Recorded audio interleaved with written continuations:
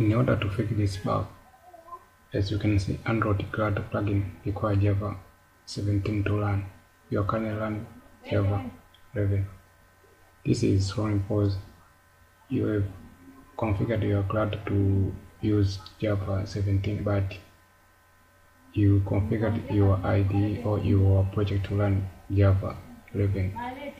To resolve this bug, you have to change the Java that is required by the Gradle plugin. In this case, we have to change to Java 17. Open in the project setting. Here, come down in the build.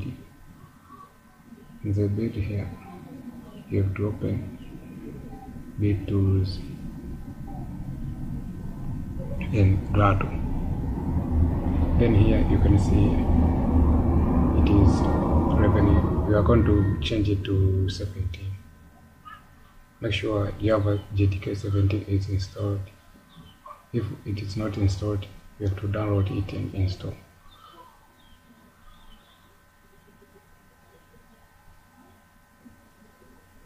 Thanks for watching, my friends.